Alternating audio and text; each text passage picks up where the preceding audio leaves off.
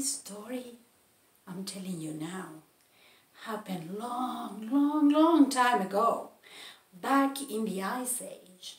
And as the word is telling us, the terrible thing was that animals were dying.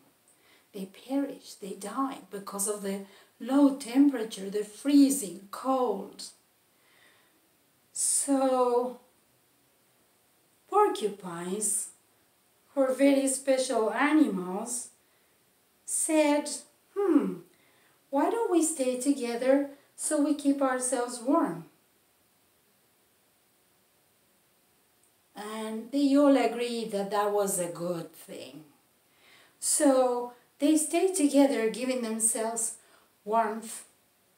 But then they realized that the quills they have were hurting.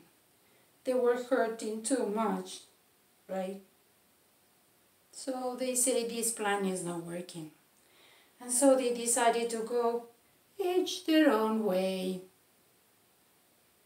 Now, when they started going each their own way, they started freezing and dying. So they realized that they had two choices.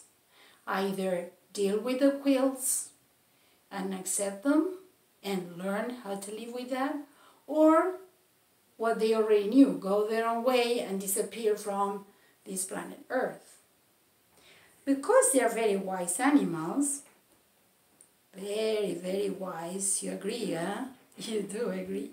They said, okay, the best thing for us to do is keep ourselves together and give each other warmth.